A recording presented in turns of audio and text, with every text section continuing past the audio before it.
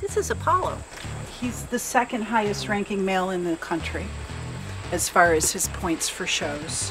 He has 22 championship banners and 4 what are called Judge's Choice Awards, which it's the best of all the alpacas at a show.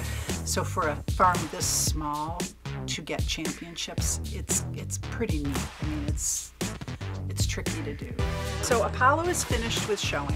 His younger brother Raphael, he's going to be going to the show. That beautiful animal right there looking at us, his name is Divine Ruler. He is going to the show. And the little guy over on the far right, whose name is Superman, is going to the show. We're really not sure how well everybody will do this year. We have to wait and see. This is the first show of the season. So there are hundreds of alpacas at these shows. They're not small. This is a very tough class. Some of the top farms in the Northeast are out there, and a couple of the top farms in the country.